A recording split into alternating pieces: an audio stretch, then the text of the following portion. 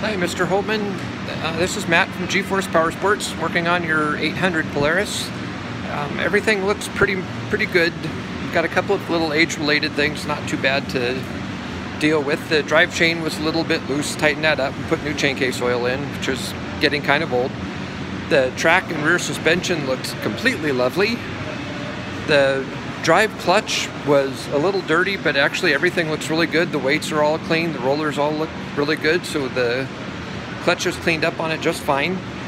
My couple of issues I had, I replaced all three of the springs on the exhaust system from the manifold to the exhaust pipe. One of them had broken already, and the other two, if you can see here, look like they're about 5 minutes away from breaking as well. The other issue on this side is the drive clutch, or the drive belt rather, has got quite a few little heat checks in it. It's not really going to hold on too much longer. I would like to replace that right now while we're here. The spare belt looks like it's fine. We can put that on if you want, or we can put a new one on, whichever you prefer. My only other difference, I've got a little bend in the lower radius rod.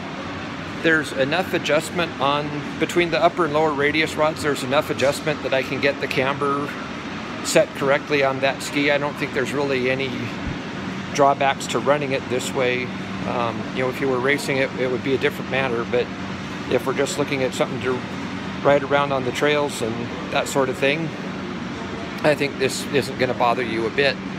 The rest of it all looks like it's pretty good. Looks like you take really good care of your machines. I like working on stuff like that.